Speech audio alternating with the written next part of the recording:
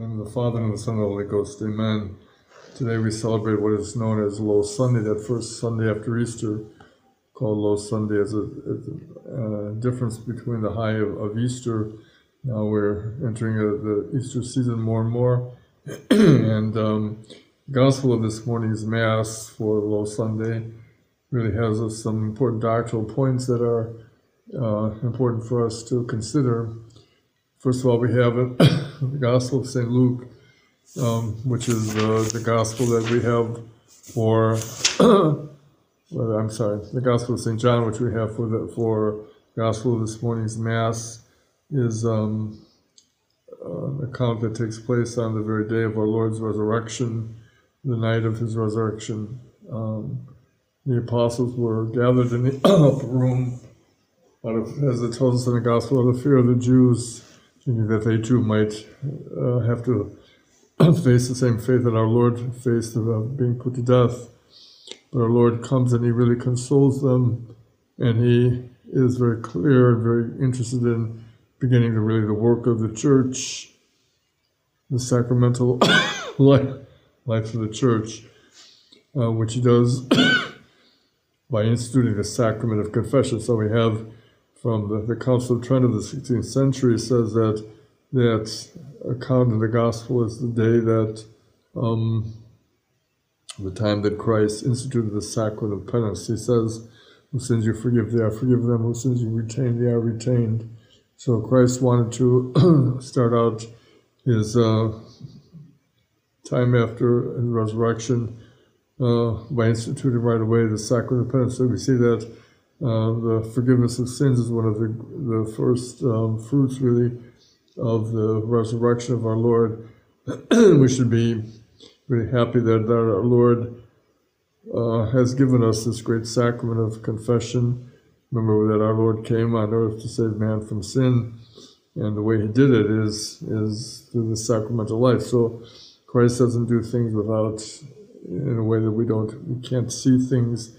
He does it in a way that can help us understand better. He wants us to use all of our senses to understand what it is that he's doing in order to save our souls. And so he gives to us that visible sign, the sacrament of penance. So remember, the sacraments are outward signs instituted by Christ to give grace. We know that the sacrament of penance has all the elements of a true sacrament. So it's important then that we have this understanding really of the need for the sacrament of confession, the need for the sacraments in general.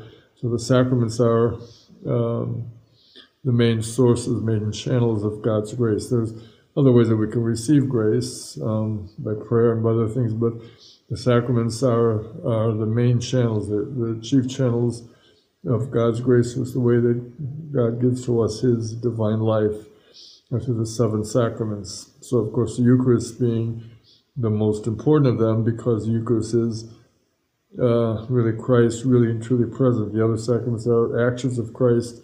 The Holy Eucharist is the actual body and blood that Christ really and truly present under the form of bread and wine.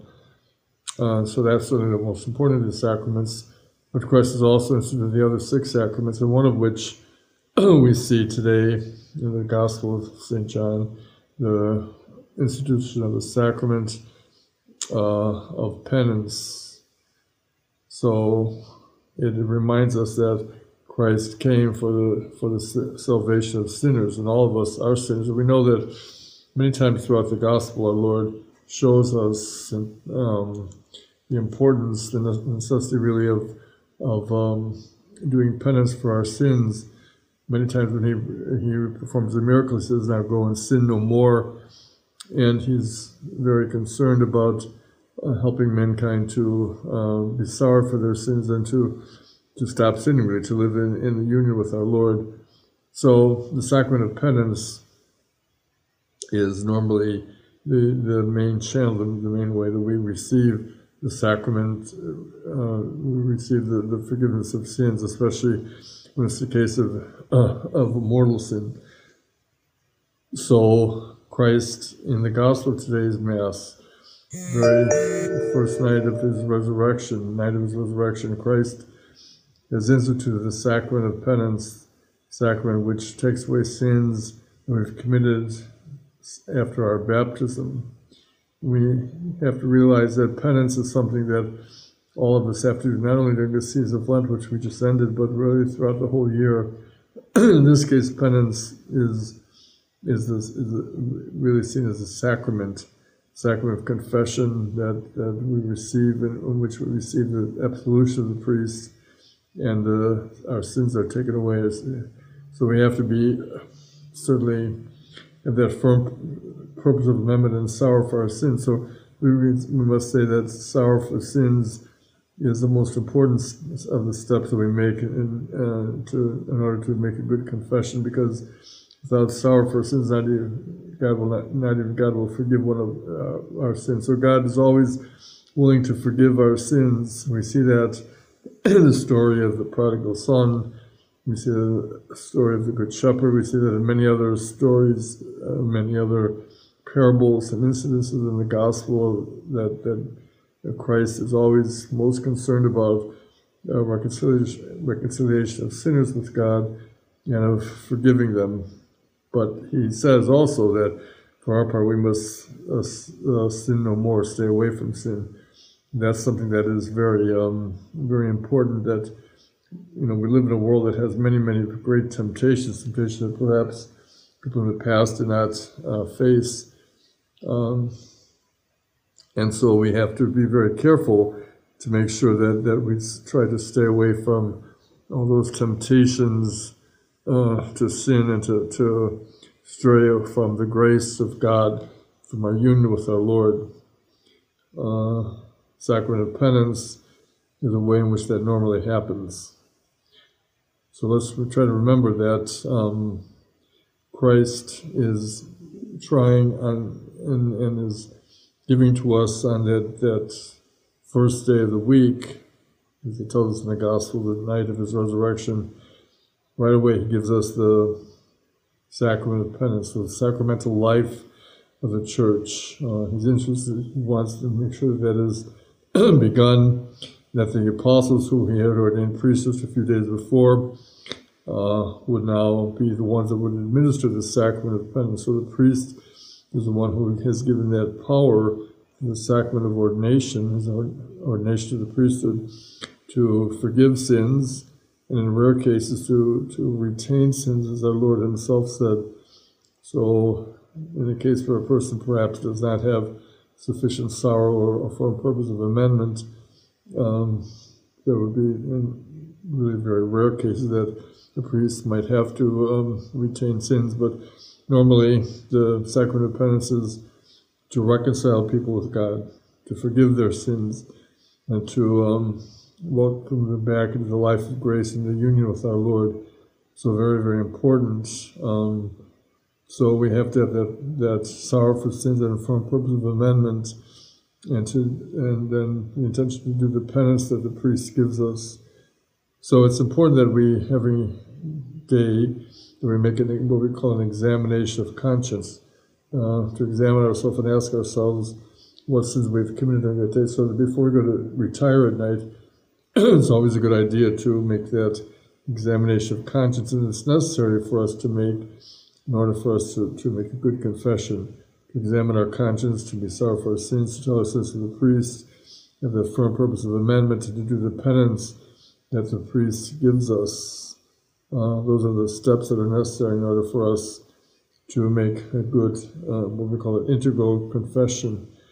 And the words that our Lord says to us in the Gospel of today's Mass would certainly imply that the sacrament of confession, we know it, auricular confession, as we call it, would be what is promoted by the Church, because the priest cannot forgive a person's sins if he does not know what they are.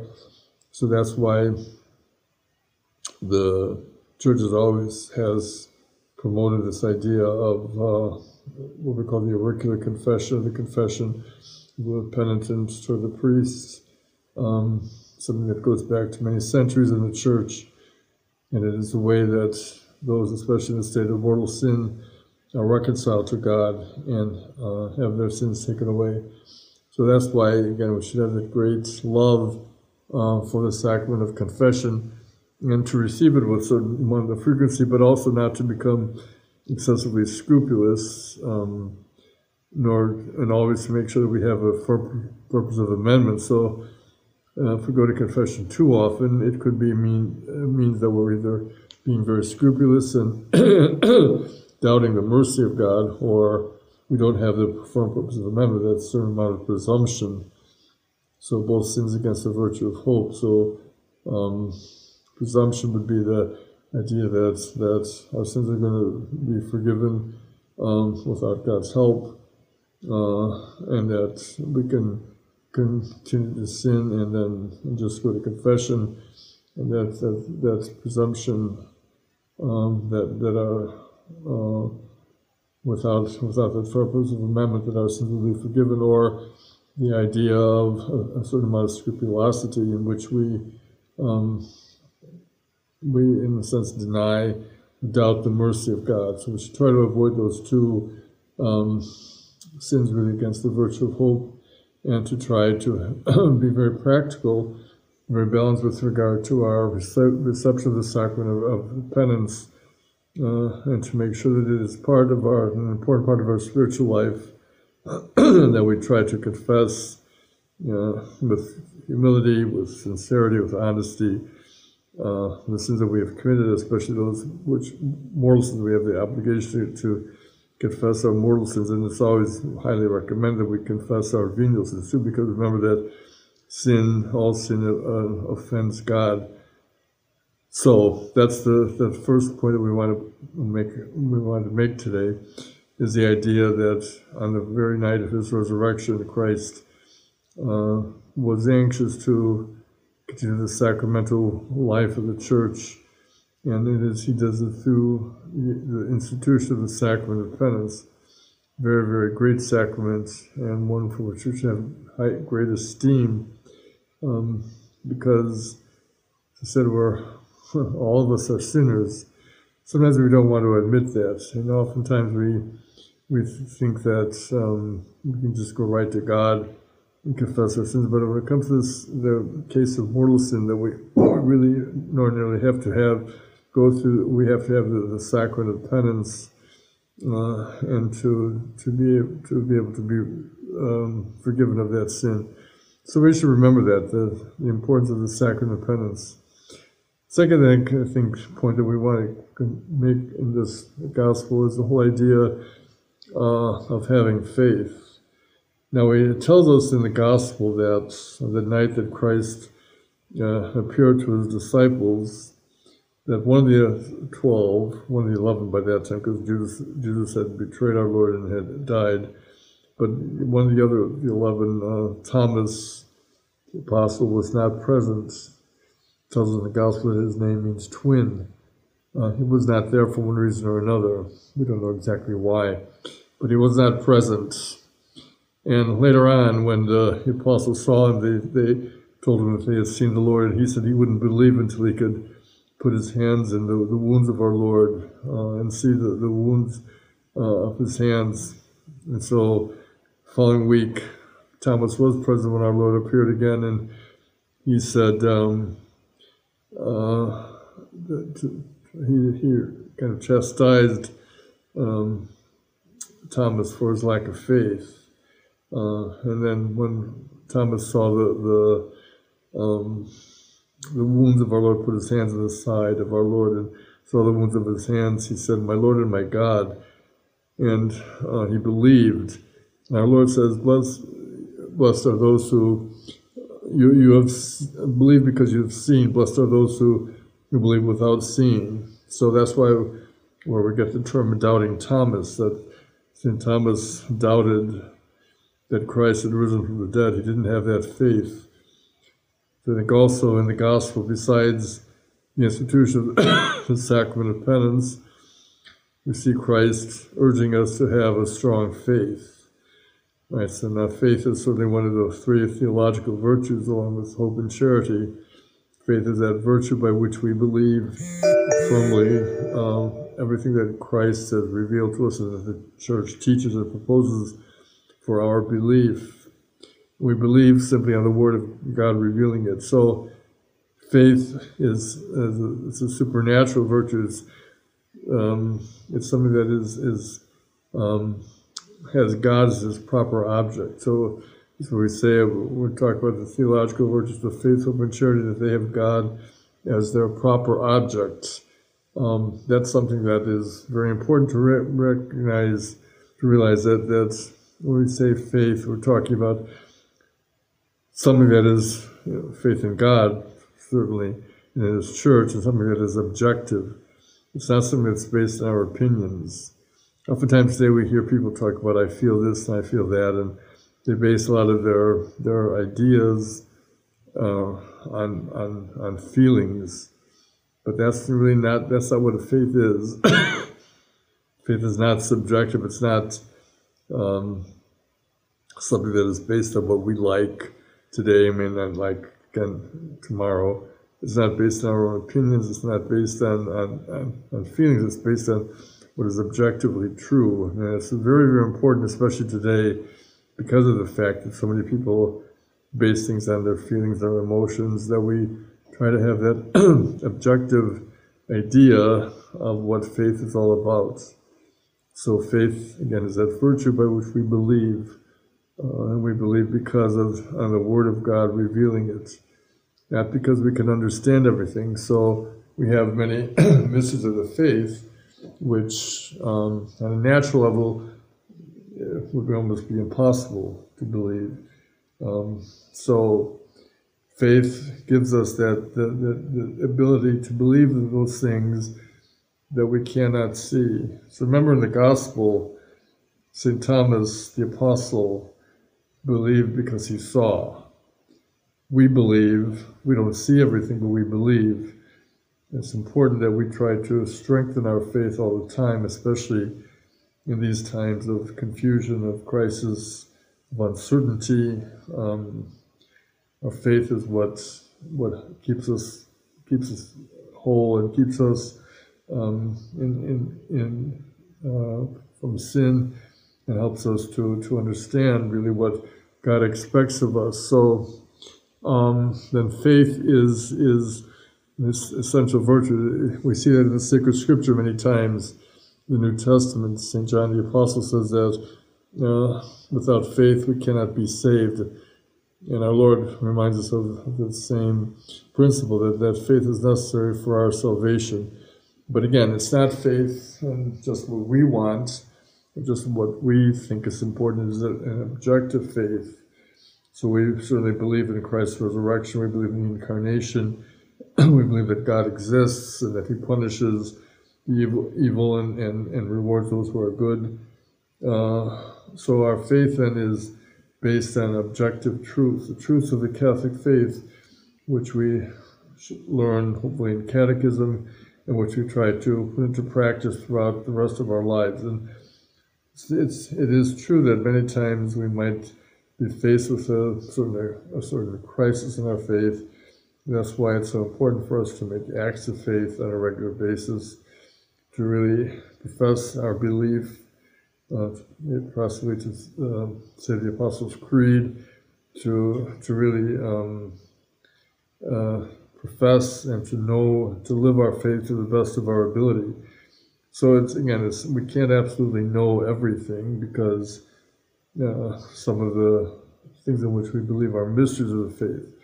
How can we explain completely the existence of the Blessed Trinity? So we don't say that there's three gods. We say there's one God and three divine persons. That's something that, naturally speaking, we can't really believe. It wouldn't make sense. The same thing we talk about the real presence of Christ in the most Holy Eucharist, that Christ is really and truly present. So we look at the host and we see just a wafer, but that's what we see. But what really is there after the consecration is Christ really and truly present. And for us to recognize that, to believe that we need faith. We need that supernatural faith. Without faith, we cannot believe in any of those things. And we know that Christ's resurrection has given meaning to our faith. St. Paul says, if Christ had not risen from the dead, that our faith would be in vain, but Christ is risen from the dead. That's what we're commemorating. We're celebrating this whole next 40 days of the time of Christ's resurrection to his ascension into heaven. We're commemorating that resurrection. And Christ is really and truly present, and he has given hope. He's given us strength to our faith, and the resurrection really is the basis of our faith, the base of our hope.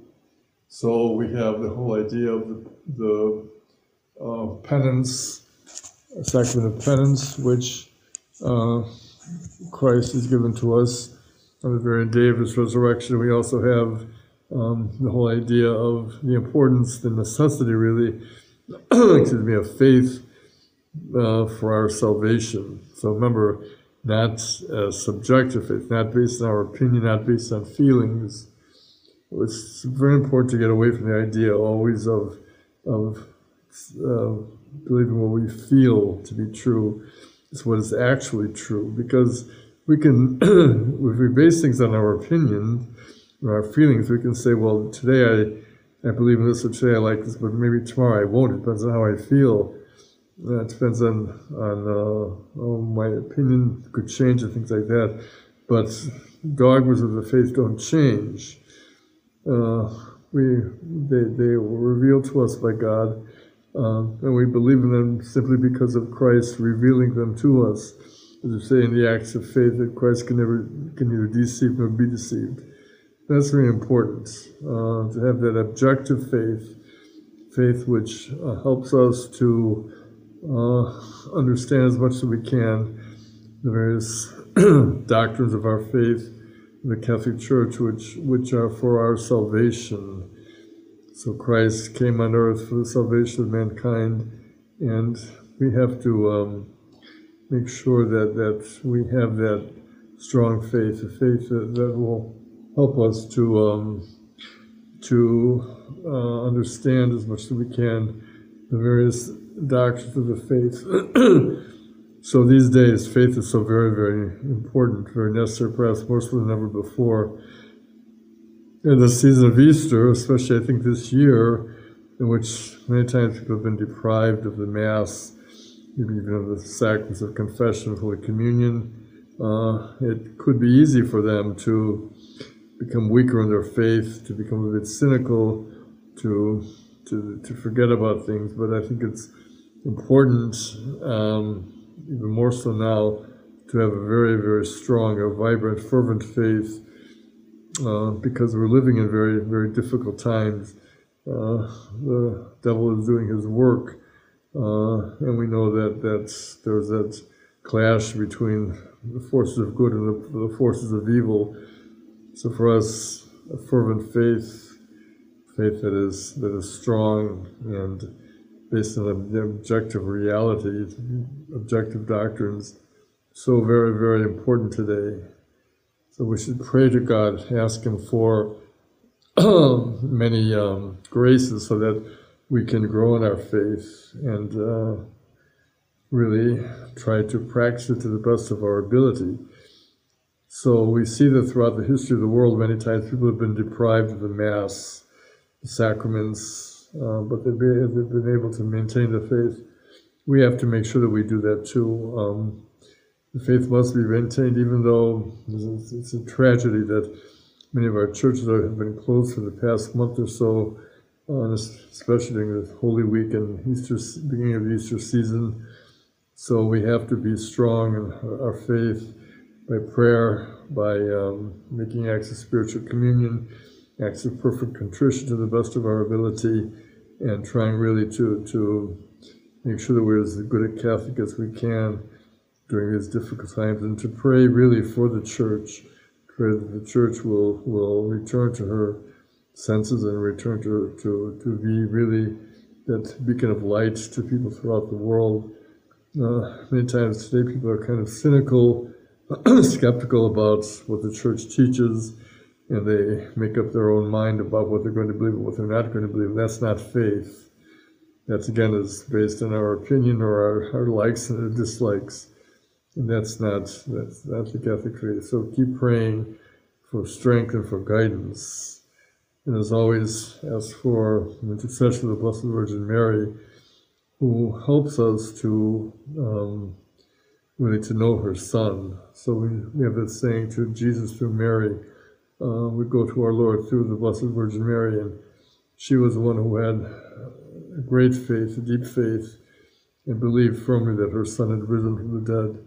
So let us ask for her intercession. Her intercession is very, very powerful, especially during the season of Easter, and especially in these difficult times in which we're living. The devotion of the Blessed Virgin Mary is so very important and will help us to be a stronger Catholic and to have a strong faith.